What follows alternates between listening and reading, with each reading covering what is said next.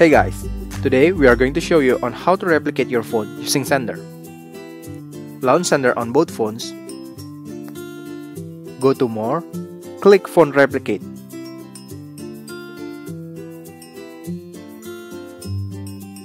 On the left hand side is the old phone, on the right hand side is the new phone. Tap on the old phone button on the left side and tap on the new phone button on the other. Connect both phones. On the new phone, you can choose which category you want to replicate. In this video, let's try replicating all photos. Click Send Request and the request will be sent to the old phone. You can either refuse or agree with the request. Click Agree button and all your photos from the old phone will be replicated to the new phone. And that's how to replicate your phone using Xender Phone Replicate.